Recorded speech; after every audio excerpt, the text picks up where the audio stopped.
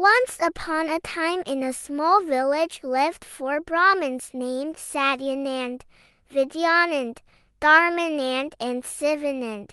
They had grown up together to become good friends. Satyanand, Vidyanand and Dharmanand were very knowledgeable. But Sivanand spent most of his time eating and sleeping. He was considered foolish by everyone.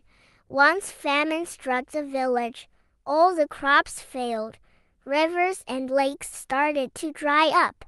The people of the villages started moving to other villages to save their lives. We also need to move to another place soon or else we will also die like many others, said Satyanand. They all agreed with him. But what about Sivanand? Asked Satyanand. Do we need him with us? He has no skills or learning. We cannot take him with us, replied Dharmanand. He will be a burden on us. How can we leave him behind? He grew up with us, said Vidyanand. We will share whatever we earn equally among the four of us.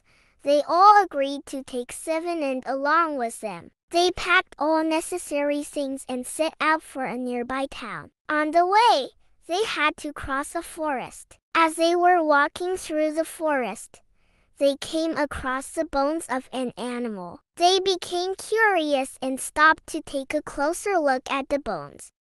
Those are the bones of a lion, said Vidyanand. The others agreed. This is a great opportunity to test our learning, said Satyanand. I can put the bones together. So saying, he brought the bones together to form the skeleton of a lion. Dharmanand said, I can put muscles and tissue on it. Soon a lifeless lion lay before them. I can breathe life into that body, said Vidyanand. But before he could continue, Sivanand jumped up to stop him. No, don't! If you put life into that lion, it will kill us all, he cried. Oh, you coward! You can't stop me from testing my skills and learning, shouted an angry Vidyanand. You are here with us only because I requested the others to let you come along. Then please let me climb that tree first, said a frightened Sivanand running towards the nearest tree. Just as Sivanand pulled himself onto the tallest branch of the tree, Vidyanand brought life into the lion.